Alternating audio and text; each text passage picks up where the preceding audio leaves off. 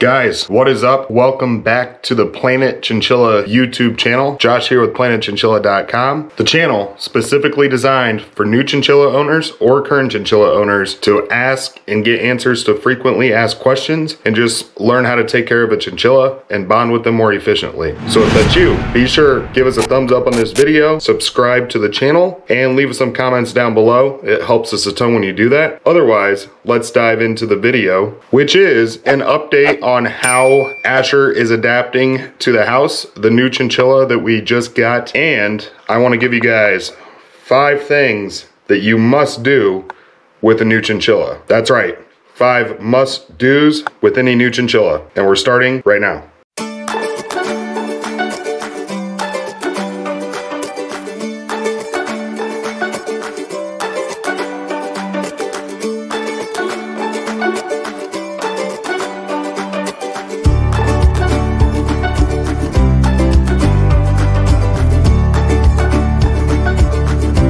Number 1 thing that you need to do when you get a new chinchilla is learn what they can and they cannot have. This is huge for their safety, huge for their overall health, and it's something that can be a little bit stressful as a new chinchilla owner because there is a lot of things that they can't have. So while it may be stressing you out trying to figure this out, you know, standing trying to talk to one of the pet store employees or even comparing nutritional labels on the back of food options, it will get easier to understand, and with a little bit of research and help from online communities such as forums, Facebook, YouTube, anything like that, you can make sure that your chinchilla has exactly what they need without risking their health. And I get it, guys. It can be a little stressful learning what they can and cannot have. You might be sitting at a pet store trying to figure out what is safe and what isn't safe for them to get. You might read one thing online, but another thing online. And yeah, it can be stressful, but here's the best thing you can do. Just stick to the Timothy hay and something like the Oxbow Essentials for the pellets. Those 2 things are a chinchilla's diet. That is what they need. Yes, there are things that you can do for treats that are safe, but overall, if you stick to those, you're gonna be less stressed. You know everything's safe, and it's just something you don't have to worry about if you make it that simple. Okay, guys, number 2.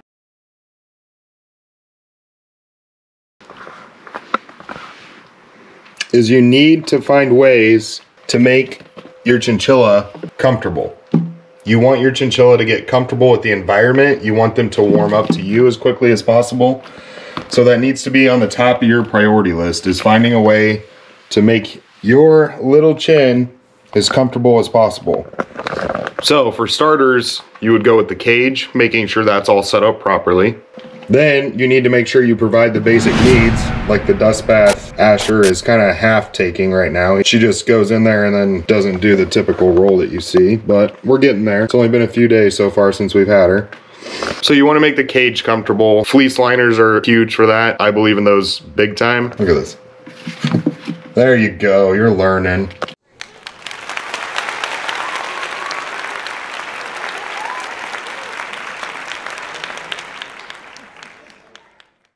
Oh, dusty chinchilla. Dusty chinchilla alert.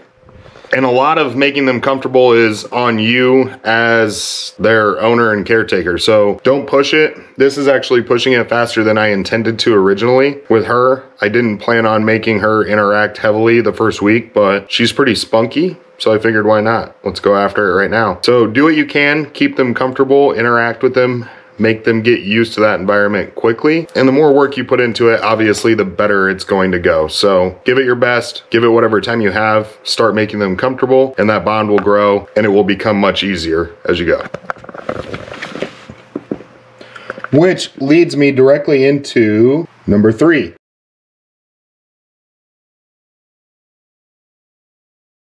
Which is, you need to start the bonding process as quickly as possible. Yes, I know I sound like I am contradicting what I just said with the idea behind you don't want to rush it, but at the same time, you do need to get it going. If they're extremely stressed and timid in the beginning, start with interacting with them inside of the cage, just talking to them. Do a couple of those basic things, talk to them, keep them close to you, and then start getting them out more. Or utilize something like this playpen, this Jess Pet 61-inch playpen. I've only had her since Sunday, I'm sorry, not Tuesday like I said earlier in the video, so it's only been 2 days. And she's only 10 weeks old. She's doing awesome. You got to start that bonding process, start trying to pet them, see how they react. If they get a little nippy, they seem super scared, back off, try again another day, but you still need to get it going as quickly as you can because good things will happen when you start. She's already jumping on my lap. Things are looking good. We're getting closer here.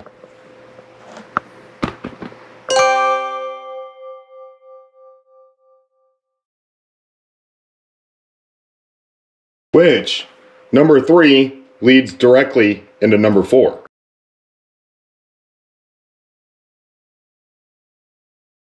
The bonding process goes hand in hand with playtime. Provide it. Make sure you're getting them out of the cage, giving them a chance to do what they like to do, which is be crazy and run around. Again, if you can't do a long time per day, I can't do that most of the time. I mean, we all have other things to do. Household chores, taking care of the kids during a pandemic, or sometimes your kids just take up your entire day in general and there ain't a whole lot you can do about it.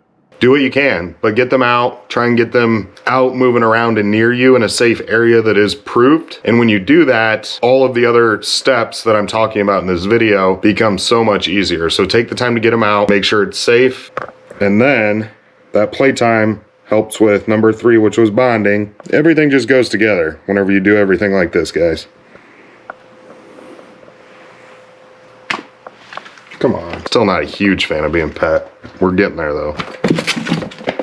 And she's a little crazy. And last but not least, number 5, guys, is be patient. It's not always going to work out perfectly in the beginning. They're not always going to be ready to play, ready to be spunky, ready to be rambunctious like this one here. But it does happen over time. My last chinchilla, it did take longer. It took like 3 weeks with her. But this one seems just much more comfortable and social so far, especially for being a baby. But if they're not, don't get stressed. Don't sweat it. Don't sit at the kitchen table mad that you got a chinchilla that you think isn't social. Don't be like this guy here getting ready to pull his hair out over it. It does get better. Give it some time.